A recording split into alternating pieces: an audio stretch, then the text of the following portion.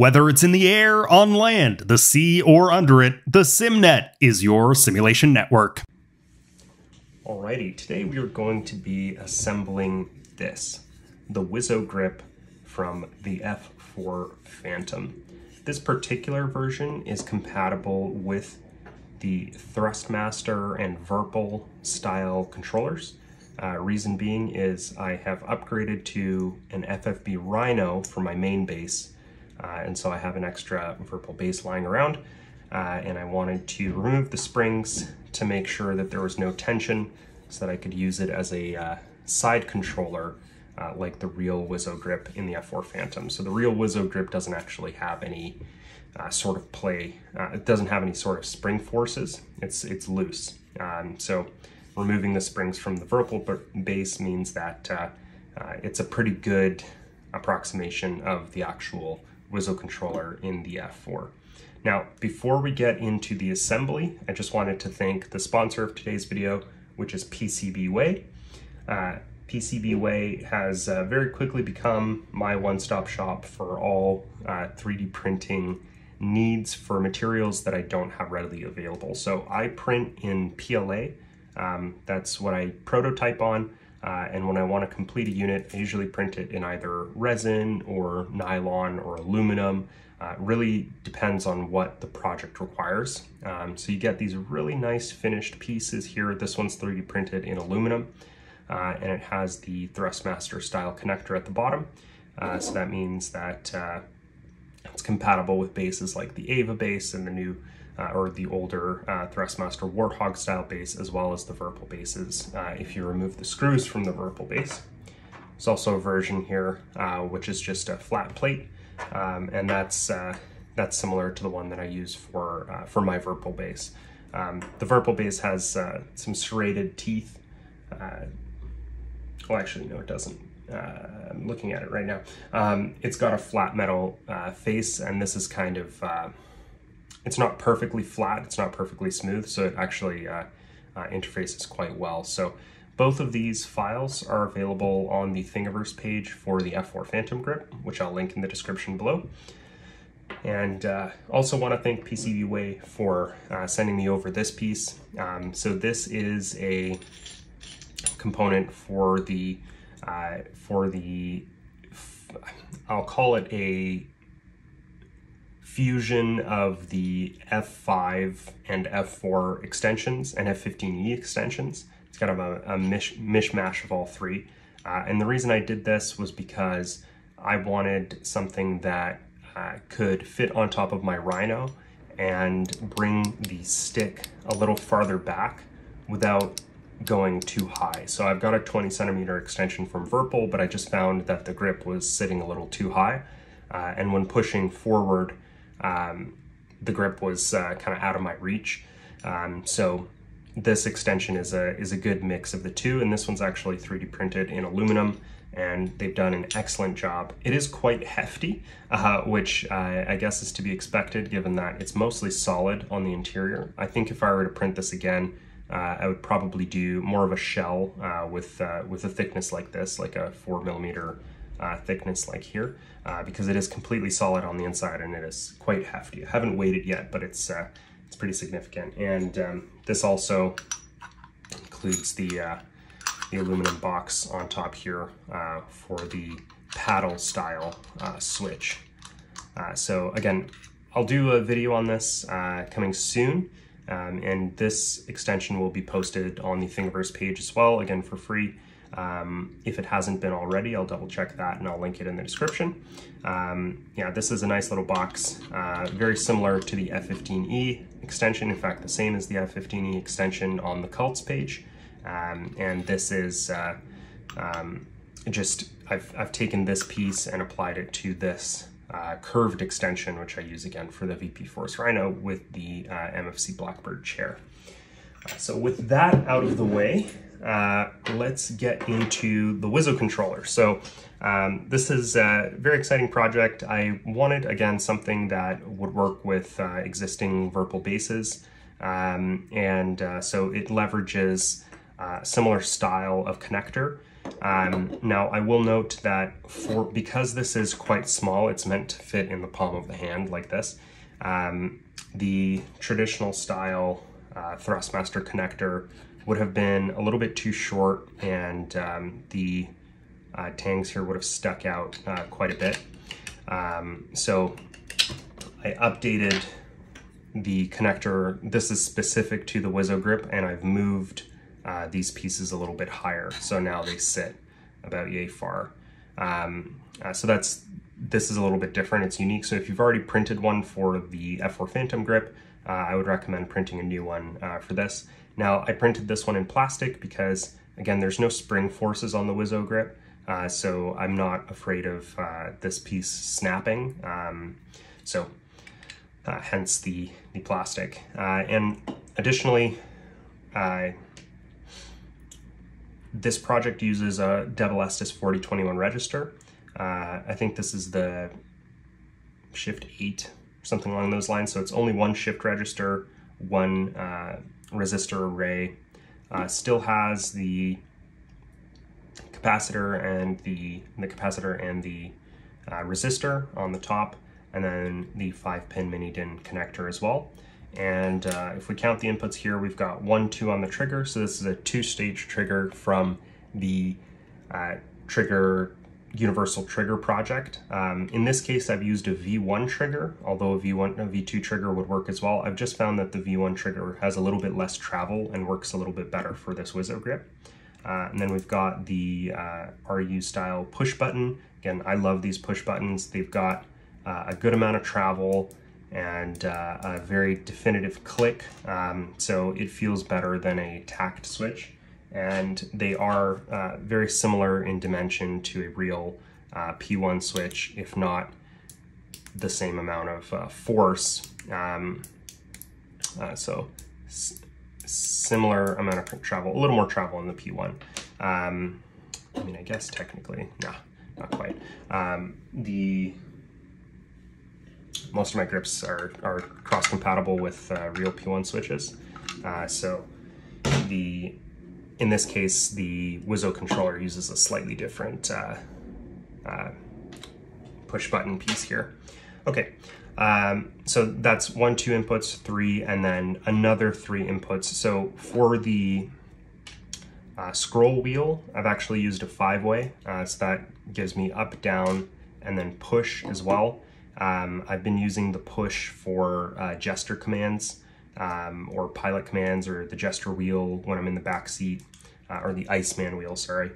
So it's just one additional input that the real WSO grip does not have. And again, in the real thing, this is a wheel that you scroll. However, because I'm using this PCB, which does not have analog inputs, I've just used a button.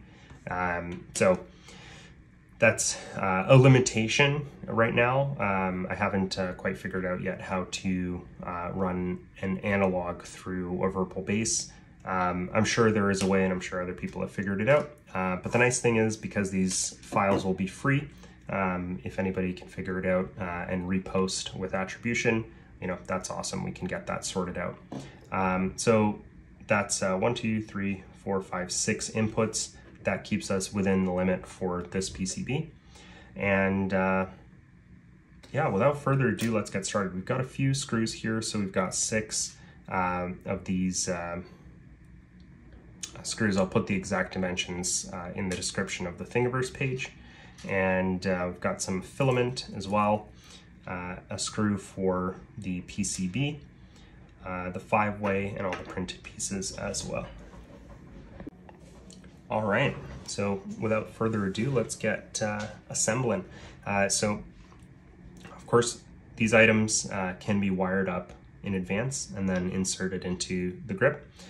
So we'll start with the base unit here. So this fits through like so, and then gets slotted into the base like this. And that gives you access to insert 2 nuts in these holes, and then screws in the other hole. So I'll just try and line these up here.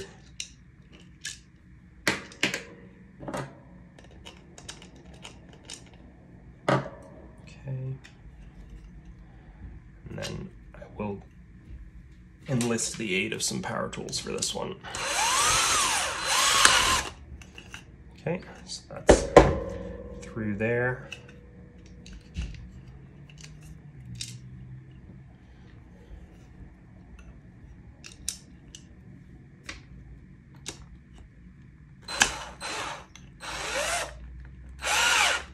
There we go. So that spins quite freely, very little slop in that. Happy with that. This is, again, the V1 trigger, and I've left the top open so this just falls right in. There we go. And then you can use a piece of filament to go straight through, and that will keep it in place quite nicely. So now it fits like so. Take the 5-way, make sure that the little tangs here, the metal pieces, are on the top and bottom, not side to side. And then we will fit that into this square piece here. Should be a nice snug fit. Might take some finagling.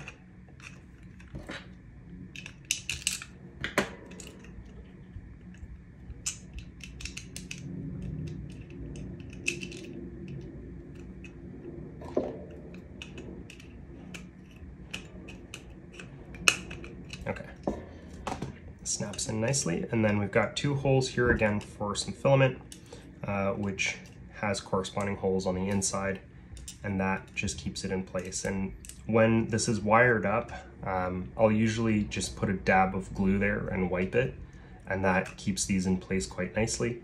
And then if you want to remove the switch for any reason, say you have a surge and it gets fried, you can just push on those from inside with a pair of pliers, and that pops them out quite easily. It's just uses a little bit less hardware, which is makes it easier to modify and also a little bit less expensive, which is nice. So then we're going to do the push button here.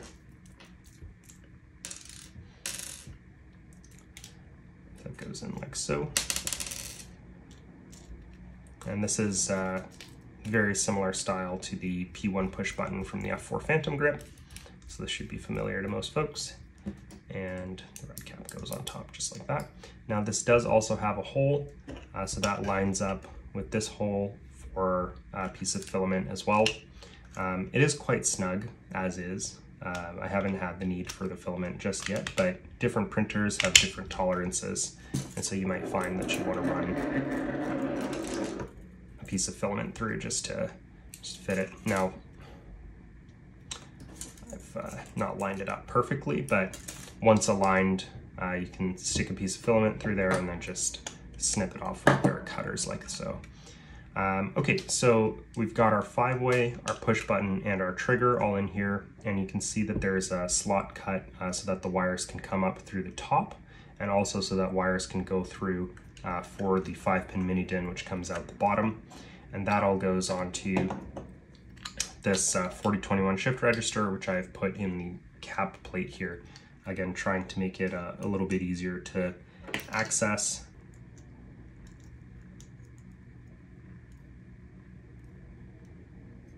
Okay. That's the idea, that these two would screw into these corresponding holes. If I run the print a little bit slower, those will come out better, but that does give you enough to keep it in place. So then we'll close it up from the top here. So there are 4 screw holes.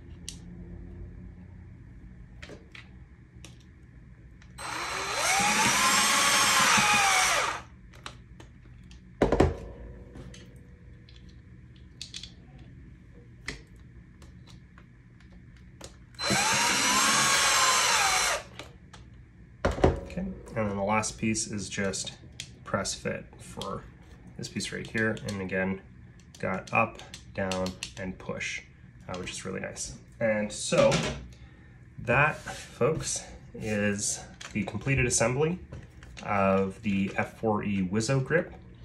And again, the nice thing here is that everything wires into that 4021 shift register, and the wires for the 5-pin mini DIN run all the way down the back and comes out the bottom, compatible with the Thrustmaster bases. Now, you can hear a little bit of a wiggle in there with the shift register. I think when I complete this build, I will just put a dab of hot glue on the bottom of the PCB and stick it to the top plate here.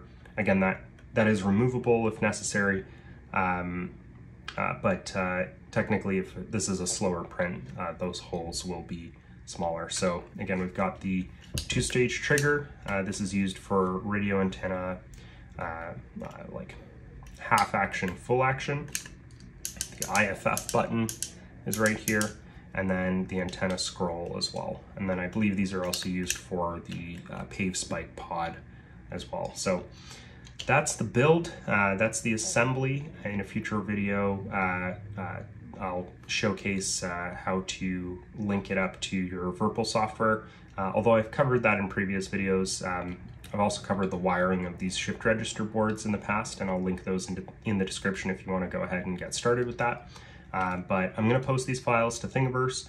They should be live by the time this video goes live, and I will link them in the description as well.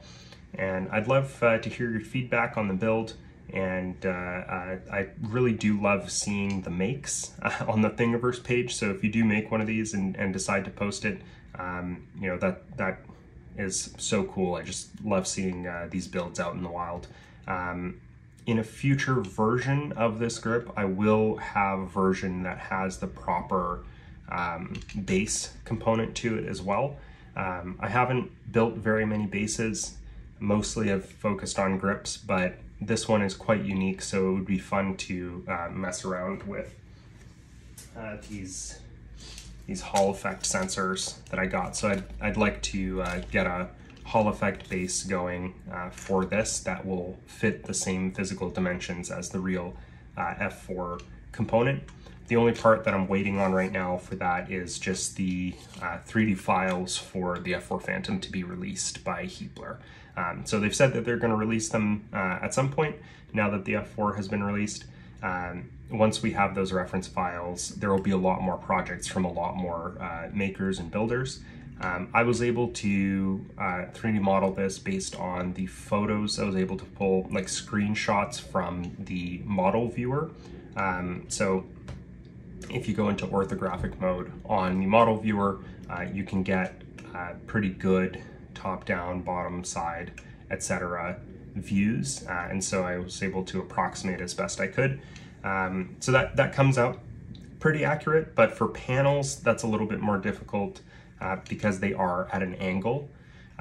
So it's easier once we have the actual files from Heapler, and I'm sure once those go out, you'll see a whole bunch of other builders coming out with their own designs, probably for this as well, and other F4 components as well. The dream, of course, is to one day build an entire F4 cockpit, leveraging various building techniques, including 3D printing, laser cutting, etc. But for now, we're starting with the grip components. I love these. You know, it adds a little bit of extra immersion when you're using the right kind of control with the jet. So I hope you all enjoy, and thanks so much for watching. And if you haven't already, please consider subscribing to the channel. I'll have quite a few more videos coming out related to the F4 and other related build projects. Again, thank you to PCBWay for sponsoring, and we will see you in the next one.